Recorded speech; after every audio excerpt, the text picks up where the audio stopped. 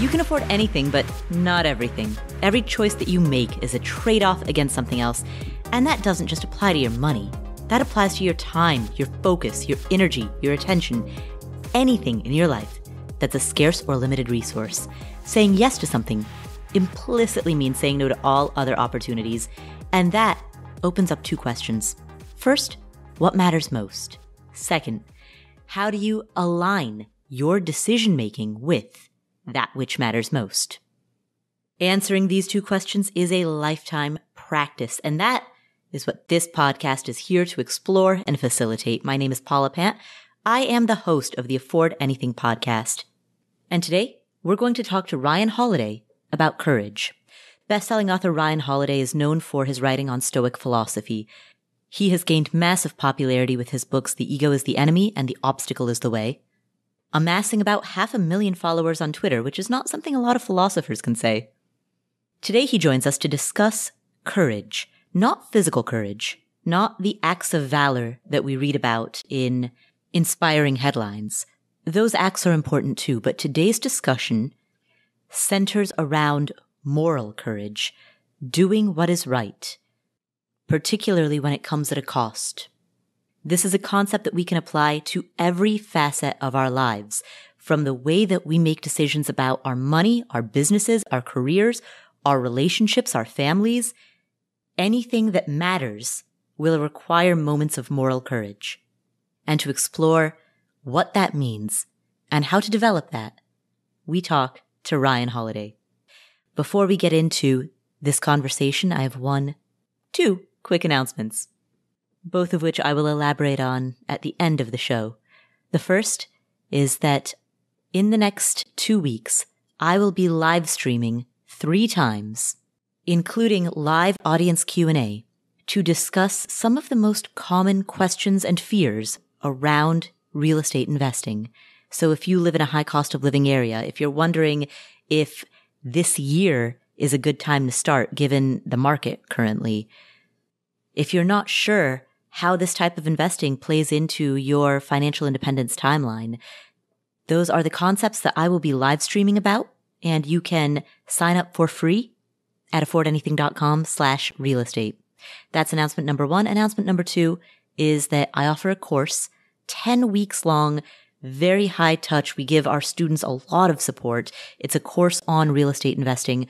We only open our doors twice a year. This is the last time we're opening our doors this year. If you are interested, go to affordanything.com/VIP list. The deadline is October 14. We close our doors at that point, and they will not be open again for the rest of the year and for about probably another 5 or 6 months. So again, that's affordanything.com/VIP list. With those 2 announcements out of the way, we turn our attention to Ryan Holiday for this discussion on moral courage. Hi, Ryan. Hi. How are you? I am fantastic. How are you doing? Doing excellent. Great. You recently wrote a book called Courage is Calling. It's about the importance of courage. This is not a concept that most people in the day-to-day world necessarily think of. It tends to be heroism and courage and bravery tend to be concepts that we think of in specific contexts. How does, broadly speaking, a concept like courage apply to the average person who's listening to this episode right now?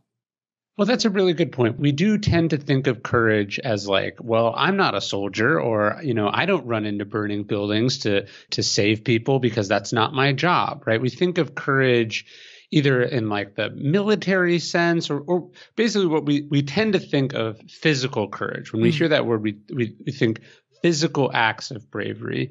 But of course, there's always been 2 domains of courage that they call physical courage and moral courage. Moral courage being, standing up to your boss, blowing the whistle on something you've seen, sticking to your beliefs. But at the core, all forms of courage, whether it's physical or moral or some combination of the 2, it's really about a willingness to put your butt on the line, right? Like whether it's for someone else or it's for something you believe in, whether it's putting up money to bet on something like a business idea that you have, or it's about trying something that most people think will fail.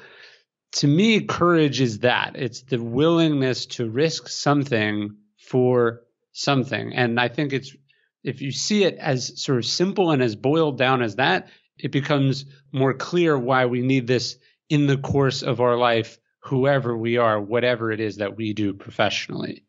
How do we know when we are being courageous versus when we are not? How do we develop the self-awareness? Number one, to recognize that the circumstance calls for it, which may not be readily apparent.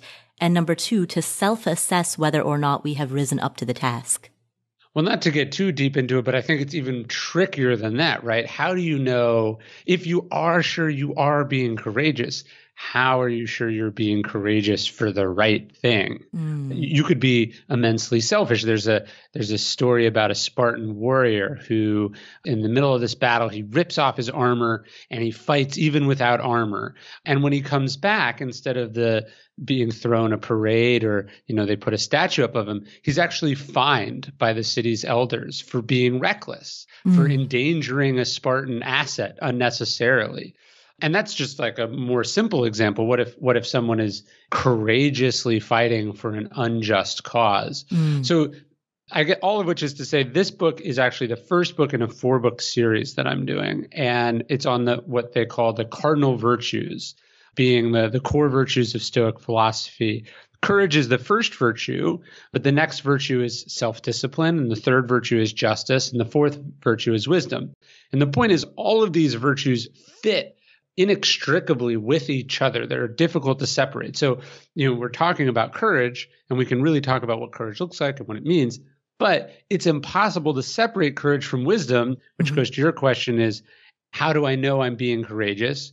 And then that's impossible to separate from justice, which is, how do I know that I'm being courageous about the right thing? And then the final part is, how do I know that I'm expressing the right amount of courage? Not too much, not too little. And so this is really a difficult challenge to do, but it's why we have to be thinking about it consciously. We can't just sort of, I'm just going to trust my gut on this. In the absence of trusting your gut, what are the other options? Well, there's a story I tell in the book that I like, just go to this point of trusting your gut. Theodore Roosevelt is president, and he decides to invite Booker T. Washington to dine at the White House with him. The first time that an African American has been invited to dine at the White House. Obviously, they've been in the White House, they've built the White House, but they've never been invited to dine as the guest of a president. And Booker T. Washington is the most well-known African American figure in the country at that time, and the civil rights leader, and just a wonderful human being. And as Theodore Roosevelt is considering this, thinking about inviting him, he says he gets this moment of hesitation. He thinks about what this means for his reelection prospects. He thinks about his Southern relatives. He thinks about just what the newspapers are going to say. So he has this moment of hesitation. But he says that actually it was precisely because he hesitated that he knew he needed to do it. He said he felt sick and ashamed of himself that he even considered those reasons for not doing it, and that's why he did it. Is this a hard and fast rule? You should only do what you felt a hesitation to do? No, because sometimes the hesitation is what's saving you from needlessly plunging off a cliff. But I do think this idea of, okay, the things that we're afraid of, we're often afraid of them because there's that voice in our head that's saying, well, what about this? And what about this? And do you really want to get into this? And that is the voice of cowardice in our head that we need to sort of push through or power through. I loved that story in the book. And the thing that struck me when I read the letter that Teddy Roosevelt wrote was that when he felt that hesitation, not only did he feel ashamed that he felt it, but he actually hastened to do it. Yes. And I think he says, and that's why I knew it needed to happen, not just for himself. This wasn't just I'm a glutton for punishment. I'm going to do it even though I'm going to get criticized for it. I think he realized that because it would be controversial and that people would be frustrated that he did it, or it struck him as why it was the just and proper thing to do, that this was exactly what the country needed, what needed to happen. Now, look, was Theodore Roosevelt perfect on the issues of race? Absolutely not. Did he make a whole bunch of other mistakes? Did he hold a number of beliefs that we would today think of as not just regressive, but outright racist? Yes. So I don't want to make it seem like he was somehow a perfect person. But in this one instance, he does not allow that sort of voice that, well, what will happen if, deter him from doing what was obviously the right thing to do. And in the example that you just mentioned, it sounds as though the concept is that rather than trust his gut, he valued principle over gut, or valued principle over voice of doubt. Yes, that's right. I was talking to a friend of mine who has a big podcast, and he was talking about there's all these issues happening in the world, and that not everyone is on the same page about them. And so you try to talk about what you talk about, and you go, okay, but if I talk about this other thing that's important to me that's happening in the world that I feel obligated to speak up or out about, there's a certain amount of my audience who's not going to be interested in that. There's a certain amount of my audience who's going to be upset by that. And you can have very strong business reasons for not doing a thing.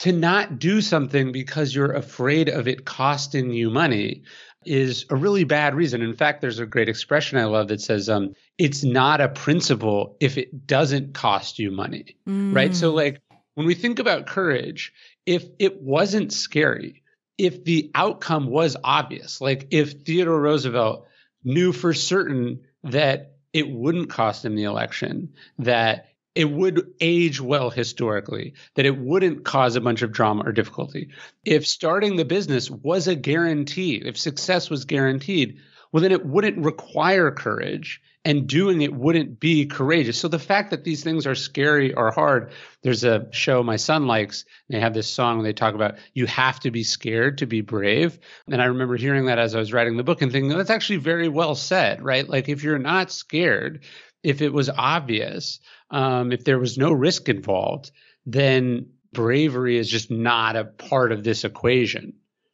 Speaking of being scared, one of the concepts that you write about in the book is the notion of fear. And it's interesting because you talk at a biblical level about be not afraid, but also fear the Lord, and how those are apparent contradictions until you dig into them, and then you discover that they're not. And that can be applied not just to Christian doctrine, but in a variety of universal contexts. Can you elaborate on that? Yeah, and I'm saying that from the perspective of someone who's an agnostic. I think it is interesting to see that be not afraid is like the most repeated phrase in the Bible. And it's also a repeated phrase in the Odyssey. And so much of literature is about the idea of not being afraid. And yet the Bible also talks about, fearing the Lord. And so what is that? I think, you talked about principle earlier. What Theodore Roosevelt was actually afraid of was not the chatter of the newspapers. It was letting himself down, or in his case, not being like one of the people from history or even his own family who he admired and strived to be like. So I think that's an important part. When we think about fear, or when we think about things we're afraid of, we are often afraid of the consequences, right? Like, well, will this be bad for me? What will this cost me? What will people say about me? But we seem to be less afraid of like, well, how will history judge me in the future? Or how will I feel about myself in the future? The excuse, well, I was afraid, does not age well.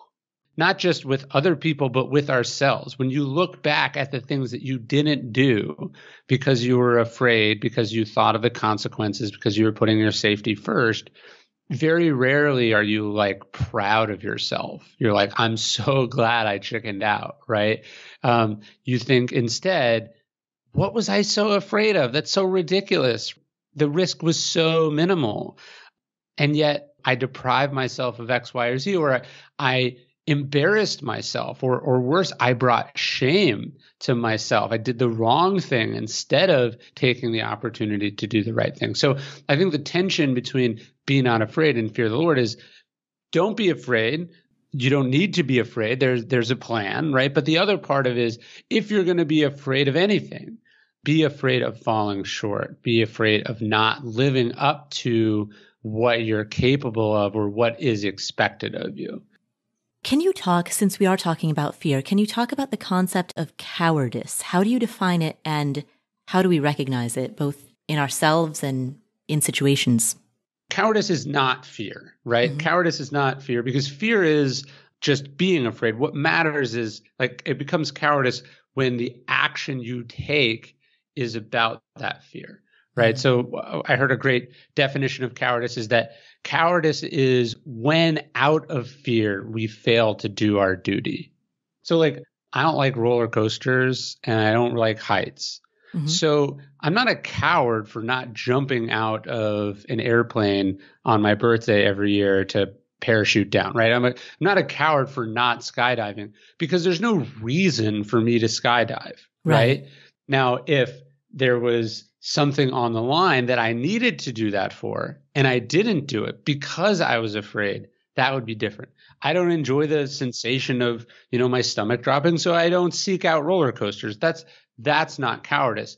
But let's say I was writing this book or one of my other books, and I was pulling my punches. I wasn't saying what I really thought because I didn't want to offend people, or I was not sharing things that I knew or felt because I was worried what someone might think, or I was trying to present myself a certain way. That would be cowardice, right? Because my duty, my job as an author is to put myself out there. The job of the book is to be the expression of what I think and feel. And so if out of cowardice if out of fear I fail to do that, then we would call that cowardice. You also talk about how fear's other identity is shame. Can you elaborate on that? Well, what do we fear most, I think, other than death, or perhaps even more than death? There's a great Jerry Seinfeld line about how we'd rather be in the casket than delivering the eulogy at a funeral, because we fear public speaking more than death. I think at the core, what we fear more than anything is what other people will think. So at the root of so many moments of cowardice in our own lives and in history was really this not wanting to be rejected, not wanting to be laughed at, not wanting to be seen as different or unusual. So again, when we talk about physical or moral courage, of course, to be a Navy SEAL requires all sorts of courage. We're very lucky to have those people in the world. But there is another part of courage, which is just to be different in a world where there's a lot of pressure to be like everyone else. So the courage to march to the beat of your own drummer, to be different, to be difficult, to be unique, to insist on what you like, what you think, what you need is really, really important. I would say the other part where shame and courage are interrelated is perhaps counterintuitive, but also the courage to ask for help, to be vulnerable, to speak up when you are struggling. Courage is not being invincible and not having vulnerability or weakness either. But what prevents us from saying, like, hey, I'm having trouble, or I don't know, or I can't do this, I need help.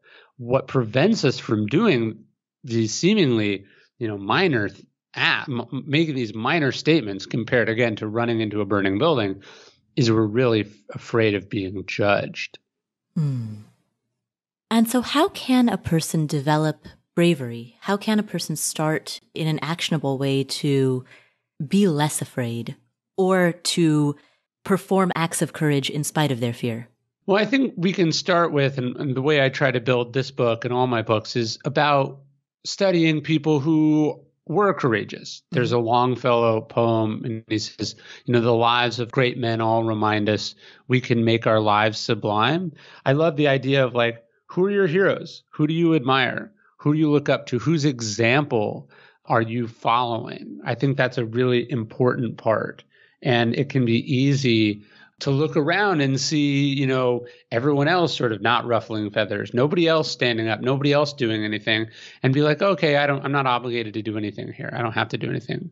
But when you have steeped yourself in the history and examples, when these sort of characters that I build the book around are real and true to you, you feel called to follow in their footsteps. And I think that was something I thought a lot about during the pandemic. One, it was wonderful to be able to live with and talk to these figures, from Florence Nightingale to Winston Churchill, to the 300 Spartans, as I'm writing the book. But remembering that, hey, as difficult as the last 18 months have been, you are by definition the direct descendant of people who survived much worse, right? We come from a long, unbroken chain of evolutionary success stories. We wouldn't be here without being descended from people who survived the Spanish influenza and survived World War II and survived the Great Depression and survived all the way back to the Antonine Plague, which Marcus Aurelius lived through. We are the descendants of generations of survivors. And I think sort of seeing yourself as an heir to a tradition, as opposed to just some ordinary person from Phoenix, who's nothing special, is an important way to sort of reframe sort of who you are and what you're obligated to do. At the risk of being overly analytical, is there any way to quantify this? To quantify courage? Yeah, courage, bravery, any of these concepts. We've been talking about concepts at a high level. Many, particularly this audience, there are many people who love spreadsheets, live in them. That's their love language. Is there any way to track, to manage, to in any way quantify improvement in these domains? I don't know. I mean, one of the things I do talk about is I don't want you to think of courage as this all or nothing thing. Mm-hmm. Like, I am courageous, or conversely, which I imagine a lot of people do, they go, I'm not courageous. Because I failed here or there, I now see myself as a coward or scared or whatever. I think a better way to think about it is like, more often than not, what do you do? Do you go towards the fear or do you go away from the fear? There's that cliche, like, do one thing every day that scares you. Mm-hmm. Again, it's a cliche, but it's a pretty good rule, right? Like, so if you want to think about quantifying it, it's like, how are you challenging yourself on a daily basis? What is the thing that you are doing that is getting you out of your comfort zone, that's preparing you, that's building this muscle of courage? And if you're not doing that, you've got to imagine you're probably either atrophying or going in the wrong direction. If we think about it in terms of luck, hopefully you will be unlucky and never have to express true courage or heroism, right? Like, hopefully there will never have to be another invasion of Normandy. Hopefully there won't have to be another major civil rights movement or whatever. Hopefully we don't need these things. And so therefore the moment of being an Englishman or Englishwoman during the Blitz will not be required of us. Hopefully our future generations will not have to live through something like the COVID-19 pandemic. But if it did happen, and it does tend to happen, what have you done in the way of preparation? There's a reason that troops are sent through drills and war games, and they have to keep in good physical condition. There's a reason that firefighters trained over and over and over again for exactly the kind of thing that happened on 9/11.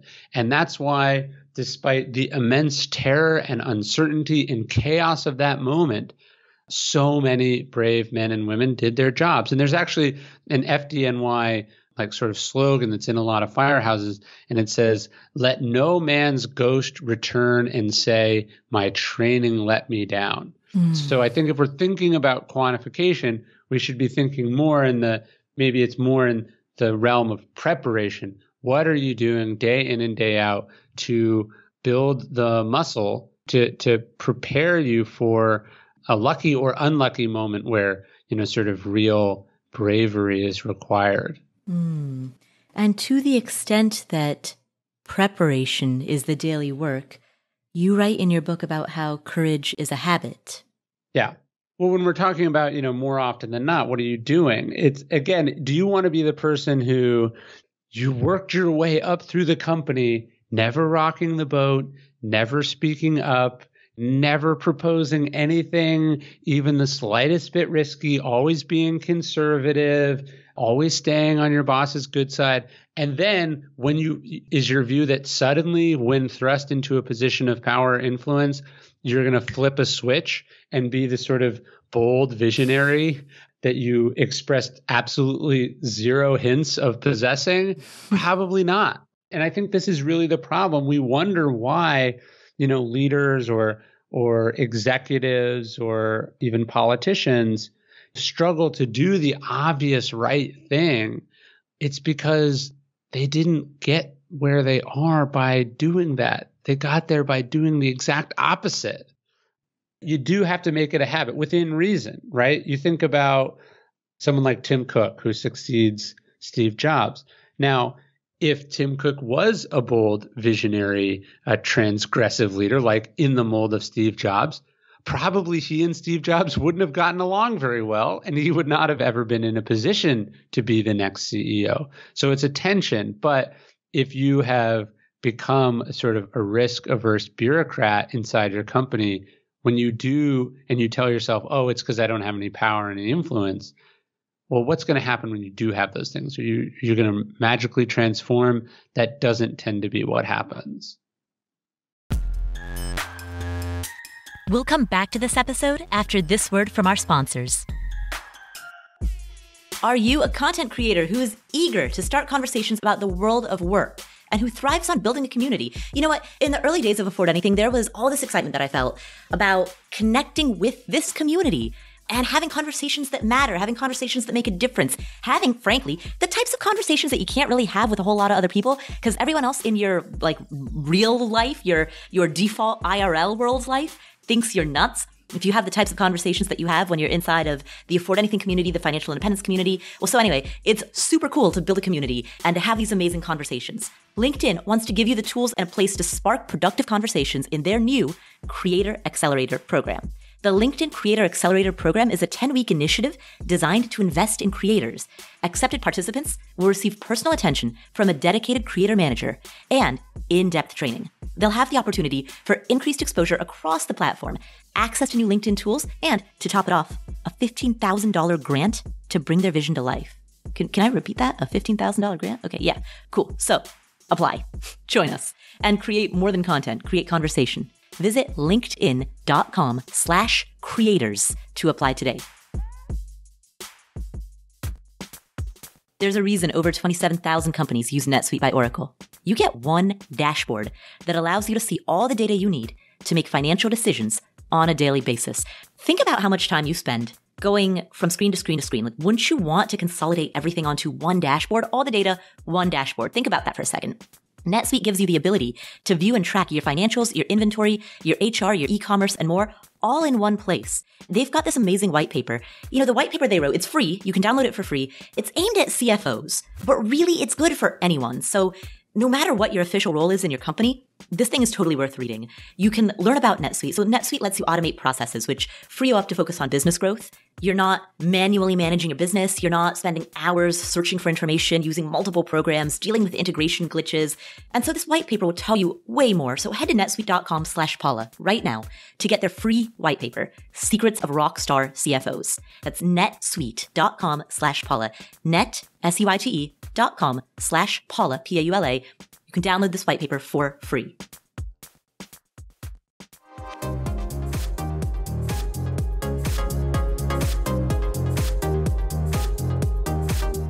One of the precursors to everything that we're discussing is recognizing that you have agency. Can you talk about how and why that matters? Well, it's a fun tension because the Stoics say that our key task in life is to determine what's in our control and what's out of our control. And the reality is a vast majority of things are outside of our control. But that we can take this too far. We can start to believe that everything is systemic, everything is bigger than us, that it's all about averages and odds. But of course, if everyone believed that an individual couldn't make a difference, that would become effectively true. So agency is the belief that you can control your destiny to a certain extent, that you can change things, that new things can be invented, that new things can be made. There was an interviewer who was speaking with Charles de Gaulle, the leader of the Free French. And he said, weren't you in a minority in all the things that you did? And he said, yes, but I knew that one day that would cease to be so. And I don't think he thought that just magically everyone would change their mind and come over to his side. I think he believed that he had the power to convince people, to will into existence the future that he wanted to live in. This is really important. If you don't think that you have a chance, if you don't think it can be done, you're right in that you will not be the one who does it, and it may not get done.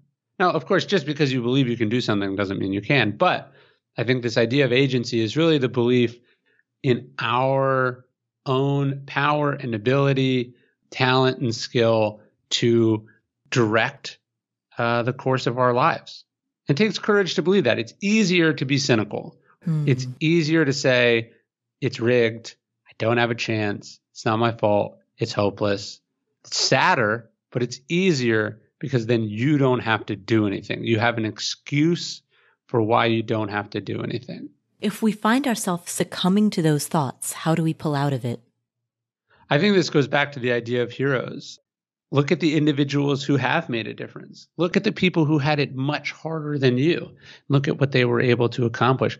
Look at your own life. Look at people who were at the same crossroads as you were, whether it was in college or before that, people you grew up with, people you have been in relationships with. Look at people who weighed the same amount as you, and now you've lost weight and they haven't. It's not hopeless. Your life is a testament to the power of agency. This also goes to the idea of averages, right? Sometimes we'll go, oh, it's hopeless. The odds are stacked against it. I'm reading a book about the New England Patriots. When the New England Patriots were down 28-3 in the Super Bowl against the Atlanta Falcons, the probability of them winning the game was something like 99.6%.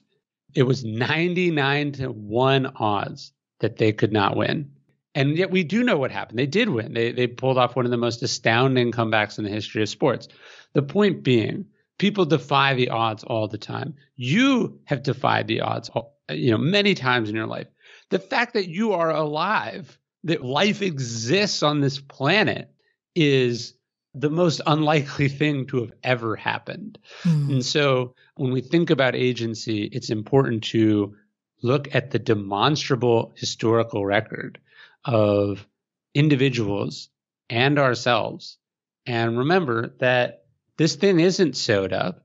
This thing isn't totally outside of our control, and that people who believe they can make a difference are the only people who end up making a difference. We've talked a bit about heroism, but we haven't elaborated on it. What is a hero? Well, if fear is the first battle, right? I'm afraid, I don't want to do it. Courage is, here's how I'm going to do it. I'm going to take the risk. Heroism is something at a higher level. So one of the examples I use in the book, I think this is a good way of seeing the distinction.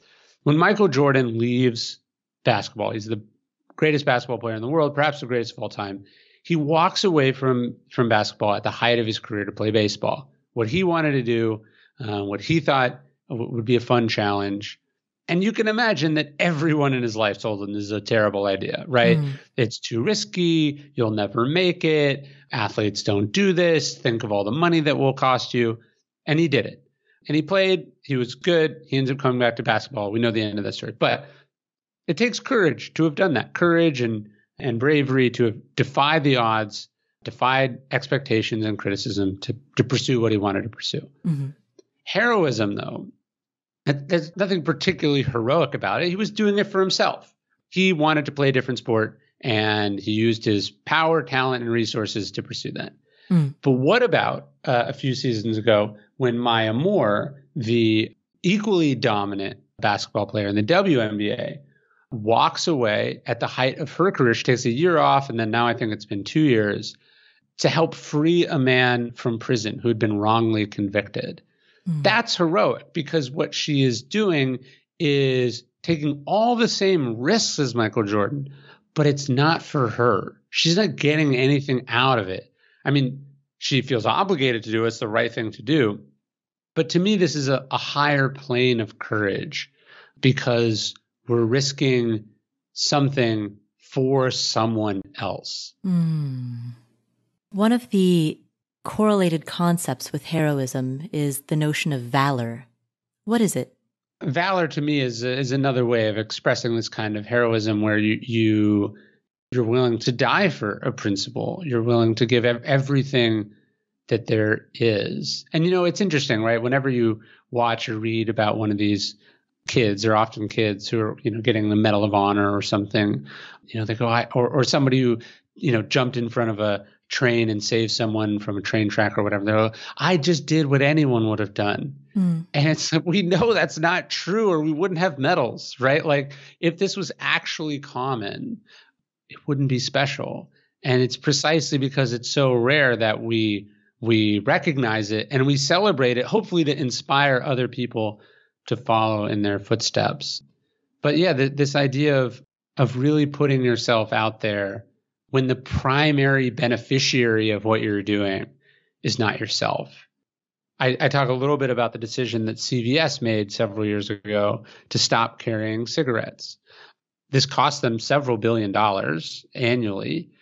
What's remarkable about it is that it not only reduces sales of cigarettes like at CVS by definition, but from the research, the sales of cigarettes nationwide go down because cigarettes are harder to get, so people just smoke less.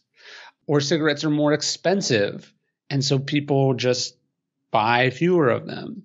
And so when we think about what does CVS get out of this? Like nothing, right? CVS gets nothing. They just didn't want to be that company. And again, when we talk about heroes, that's something that we shouldn't just go, why don't more companies do stuff like that? To me, the question is, well, what sacrifices have I made in my business or my career, my industry, for which the primary beneficiary was not me? Would it be accurate to say that valor is the concept and the hero is the individual or entity? I think that sounds right. I like that. And so how do you know, since sometimes your own motivations may elude you, how do you know if a particular act of courage is in service to someone else or somebody besides yourself or not? It can be easy to deceive yourself. Oh, totally. When we talk about heroism, what we're really talking about is this idea of selflessness. I think about my grandfather who landed at Normandy. When he enlists, they were like, hey, you're going to be gone for an indefinite amount of time. You're going to not know. The odds of survival are decent, but not guaranteed. And he said, all right, sign me up. So heroism is when we risk something and we risk that thing, and the primary beneficiary is what the Stoics refer to as the common good, right? Other people, the whole, your children, society. What are you risking? And is the payoff there for humanity as a collective? Or are you not willing to risk it because you don't want to be possibly disadvantaged or imposed on in some way? And that relates back to the concept that you talked about at the beginning of this conversation, which is that courage is the first of four, with justice and self-discipline and wisdom being the other three. Yeah. And I think self-discipline is a really interesting, underrated virtue, because let's say you are willing to quit your job to go start a business. Is it courageous to do it the day you have the idea? Or does it require some courage to plan and save and prepare, right? So the idea for me of self-discipline is like, what is the right amount? What is the timing? Can you hold your fire till the absolute right moment? Can you pick the right cause? All these virtues are very related to each other and, again, difficult to separate from each other. There is no, courage doesn't matter if it's not in the pursuit of justice.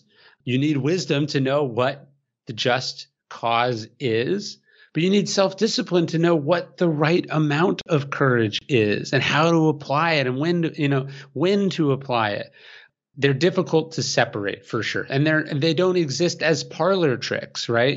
A really self-disciplined person whose self-discipline is merely applied to doing lots of sit-ups so they can have a perfect physique. Mm-hmm. You're sort of like, well, okay. I mean, I guess it looks good, but what was the point? Would it be accurate then to say that too much courage could border on recklessness?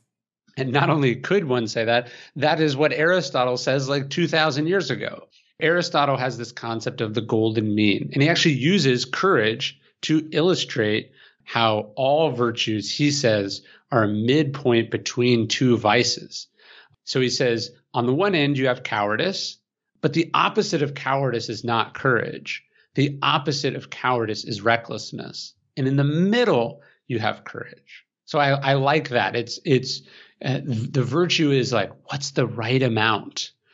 What's the right amount? Just as, a lack of self-discipline is not good, but so would, an addiction to working out or an eating disorder or something, right?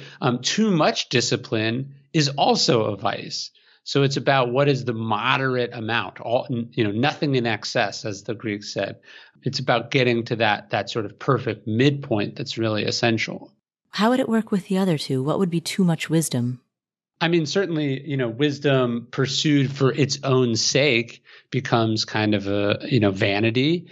Are you pursuing information you can actually use, or are you just piling up facts and figures? So ignorance on the one end, and then just loads and loads of impractical, theoretical, abstract information is not of much use either. Justice is where it gets tricky. Marx Aurelius says that there is no sort of opposite of justice in that sense. Like, justice is what we're aspiring towards. But I do think mercy probably applies in there, or if not compromise, the ability to get something done in real life as opposed to, the impractical, perfect scenario. Maybe that's where we start to find justice, needs a moderating influence. But I haven't written that book yet, so I don't have a great answer for you yet. We are skipping putting an ad here. We're skipping that second ad break. So I know I interrupted the conversation to tell you that I'm not going to interrupt the conversation. Wah, wah.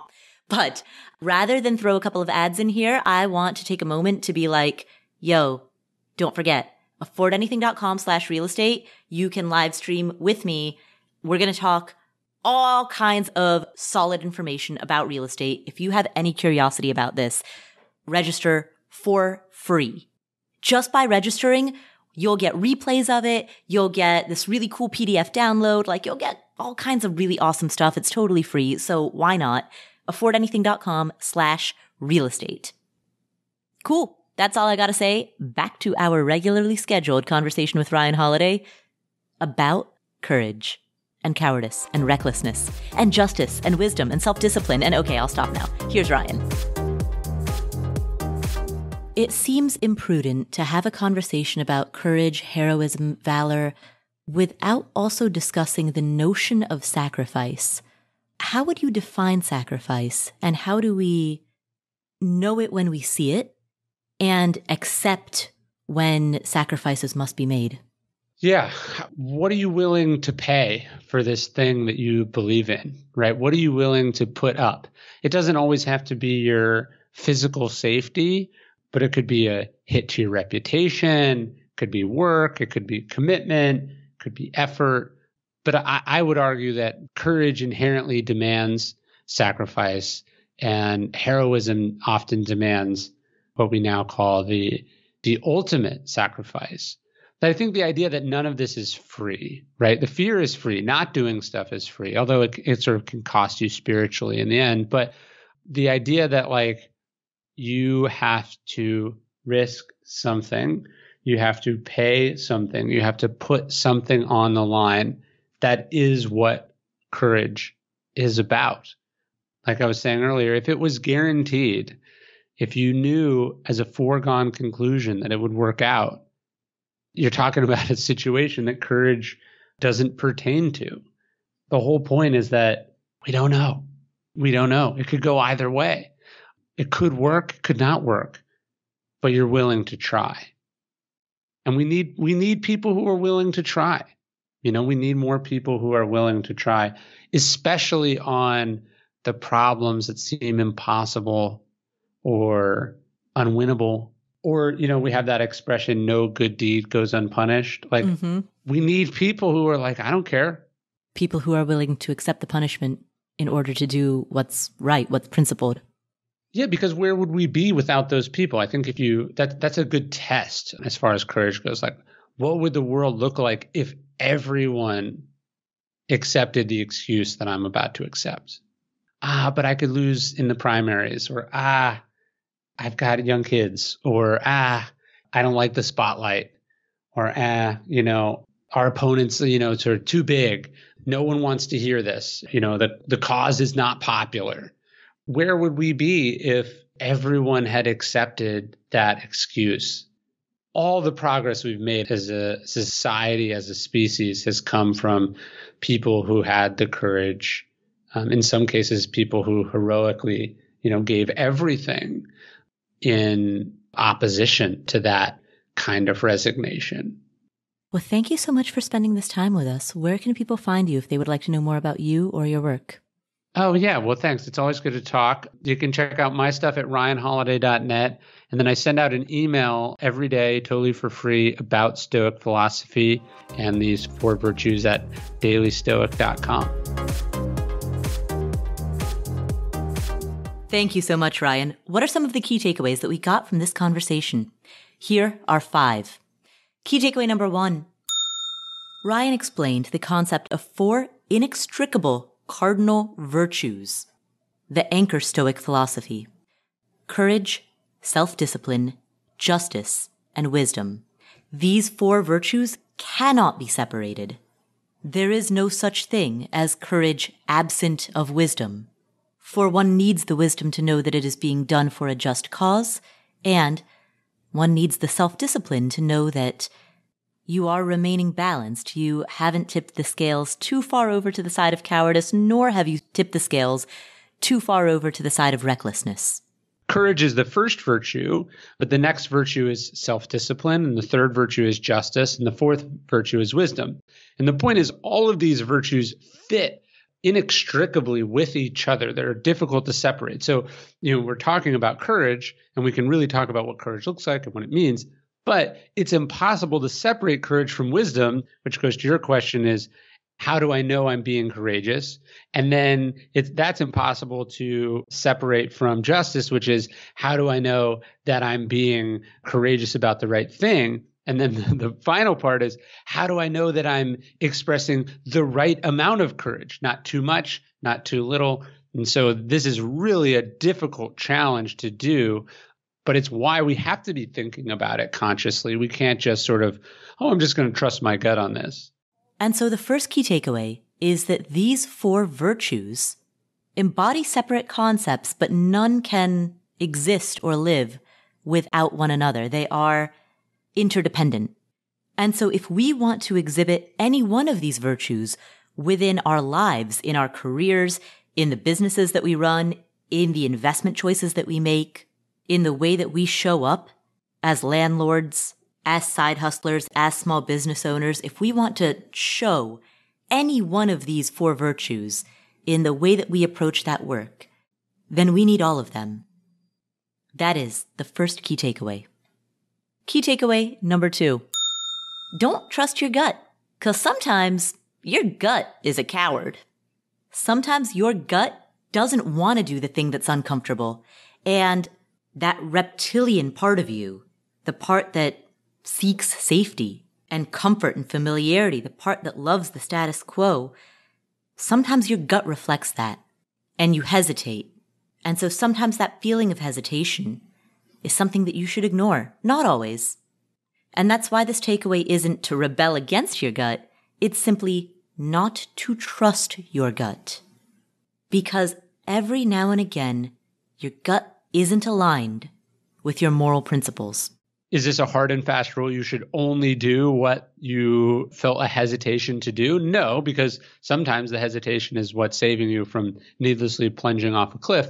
But I do think this idea of, okay, the things that we're afraid of, we're often afraid of them because there's that voice in our head that's saying, well, what about this? And what about this? And do you really want to get into this? And that is the voice of cowardice in our head that we need to sort of push through or power through. And so what's better than trusting your gut is trusting your principles. Let your principles be your North Star. That is the second key takeaway. Key takeaway number 3. Courage requires that you pay a certain cost or you accept a certain level of risk. If there's no risk, then it doesn't actually require anything of you. Now let's take this concept and let's apply it to investing. Let's apply it to buying a rental property. Let's apply it to foraying into the stock market for the first time. Or maybe, if it's right for your asset allocation, taking on a small, reasonable exposure to cryptocurrencies, which is something that maybe 5 years ago you never would have considered. All of those acts of investing, those require a degree of courage. If there was no risk, then everyone would do it. And if there was no risk, then there would be no potential reward. The same holds true when you decide to leave your career and switch to a more fulfilling but potentially lower paying or more volatile career. The same holds true when you decide to start a side hustle, despite the fact that you don't know where you're going to find the time to do it. Or when you decide to quit your 9-to-5 and make your side hustle your full-time career. All of these things require that you pay a certain cost, that you take a certain level of risk, that you become a bigger person, a more self-actualized person than you were a year ago. To not do something because you're afraid of it costing you money is a really bad reason. In fact, there's a great expression I love that says, it's not a principle if it doesn't cost you money, right? So like when we think about courage, if it wasn't scary, if the outcome was obvious, like if Theodore Roosevelt knew for certain that it wouldn't cost him the election, that it would age well historically, that it wouldn't cause a bunch of drama or difficulty. If starting the business was a guarantee, if success was guaranteed, well, then it wouldn't require courage and doing it wouldn't be courageous. So the fact that these things are scary or hard, there's a show my son likes. They have this song where they talk about you have to be scared to be brave. And I remember hearing that as I was writing the book and thinking that's actually very well said, right? Like if you're not scared, if it was obvious, if there was no risk involved, then bravery is just not a part of this equation. And so courage demands a cost. That is the third key takeaway. Key takeaway number 4.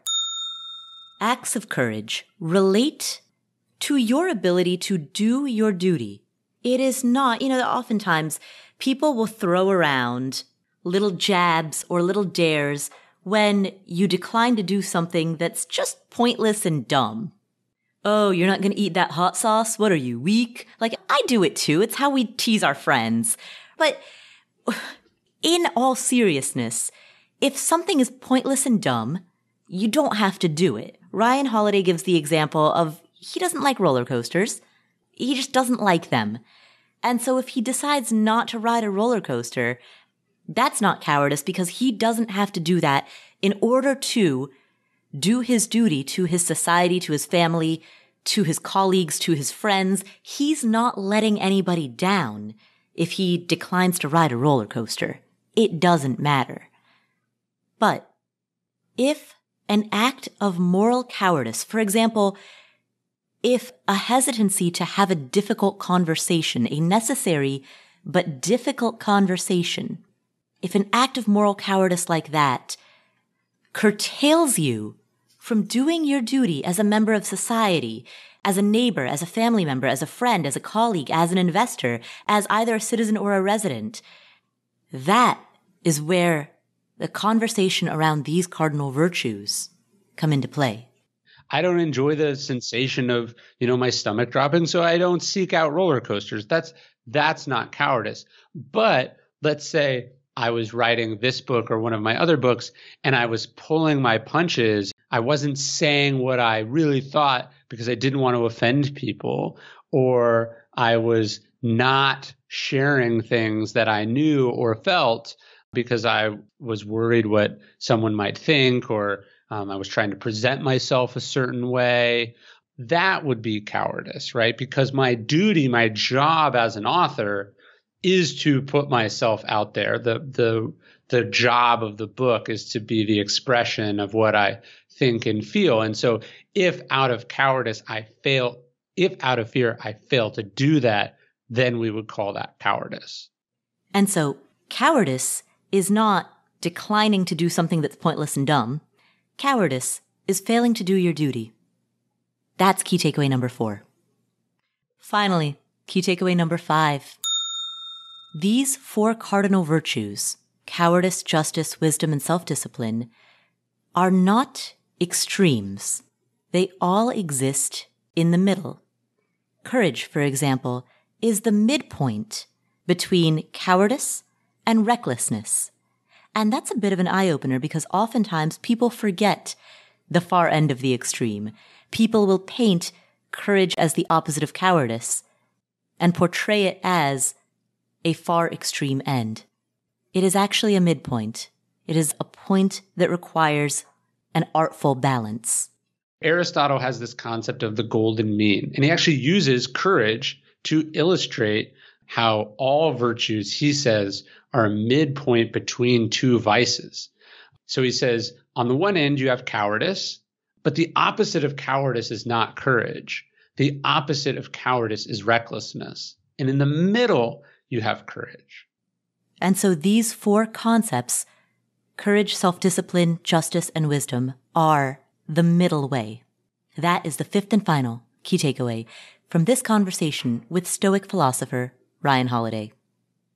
Thank you so much for tuning in. I'd love to invite you to any one or all of the live streams, the virtual live streams that I am doing in the next 2 weeks. The first 2 weeks of October 2021, I'll be hosting 3 live streams, one on what to do if you live in a high cost of living area and you'd like to invest in real estate, but everything in your city is expensive. That's what one of them is going to be about. Another is going to be about the year 2021. The housing market's kind of bonkers. Is this a good time to start? So I'm going to do a live stream on that. I'll be taking live audience Q&A. And then finally, how does real estate investing fit into your financial independence timeline? I'll be doing a live stream on that as well. You can sign up for any one of those or all of those at affordanything.com/real estate, completely free. And if you can't attend live by signing up at that link, you won't miss getting the recording of the event after it's happened. You'll also get some freebies, some goodies to help you figure out if real estate investing is right for you. So again, all of that is at affordanything.com/real estate. I also have a course that I offer only twice a year. The last time it was open for enrollment was back in April, and it's reopened again just for the next 2 weeks. So October 4th through 14th, it's actually fewer than 2 weeks, it's 10 days. October 4th through 14, 2021, it will reopen for enrollment. After that, we shut our doors, and our doors are going to be closed until spring of next year.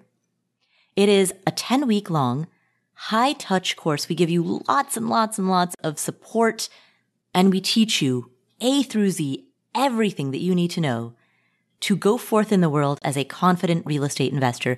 You also have lifetime access to the course. So if you can't complete it now, or if you can start it now, but you can't get through the whole thing, that's fine. We've got many students who come back whenever is convenient for them. Once you are in, you are a student for life. So if you want more information on that, go to affordanything.com/VIP list. That's affordanything.com/VIP list.